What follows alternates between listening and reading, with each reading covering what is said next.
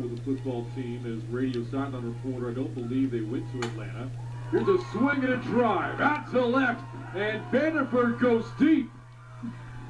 Sixth home run of the season, her first since March 23rd. Oh, I bet that feels good. This is a good weekend for Vanderford after going 0 for 20 yesterday. Gets 2 hits, gets another home run today. Vanderford is rolling, and she is due.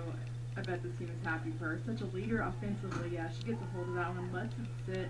Hallie Adams left that one over the plate, but can't do that with Sara Vanderford when she's picking up momentum like she is. She drives it out of the field, gives Texas State another run. And perhaps this series gets Vanderford back into her groove. 21st career home run. And now the wear of whatever that's supposed to be around her neck.